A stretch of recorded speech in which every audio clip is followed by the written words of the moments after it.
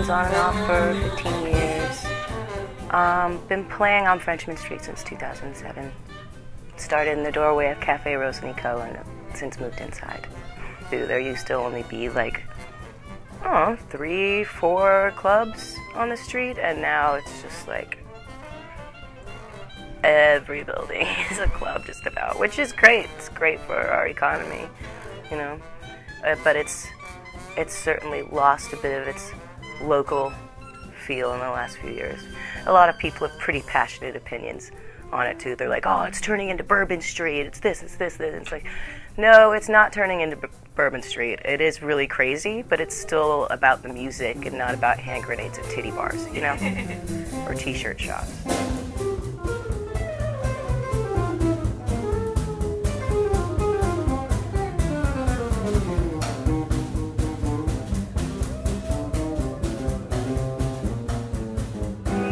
Frenchmen Street characters, that's like its own thing, you know, Uncle Lionel, Big Red, Monty Banks, Jerry Jumonville. There's an incredible amount of awesome characters here, you know. You don't realize, Mad Dog, another one, you don't realize like how important they are to the culture and the music and just the entire atmosphere of it all, just the entire entity itself, until one of them disappears. And then you're like, oh, you know, should have appreciated them more while they were here, you know.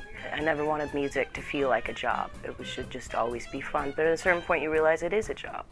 And you do have a responsibility to the people there to entertain them and to do a good job, you know. And since I've balanced it, I'm not angry about it anymore. I kind of look at it with work ethic, you know. And different venues and different shows ask for different things. Like Spot a Cat on a Saturday will be like, well, these people are here to party, so let's give them a party. Let's do the hits and the wow, you know, because they want to drink and dance.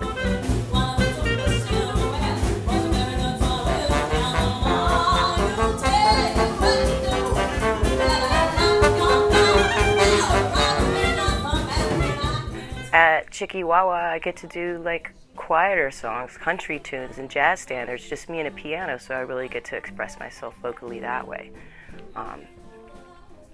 So yeah, I mean, it is a job. At the same time, it is an artistic release every single time in a different way. And that's why I like to do so many different kinds of music and different kinds of shows, you know, because it keeps me artistically satisfied, but keeps a roof over my head too. Yeah, you know, variety's the spice of life. You pigeonhole yourself, you know. You don't get all that you can out of it. And I think people's personalities are more complex than just to have one track, you know.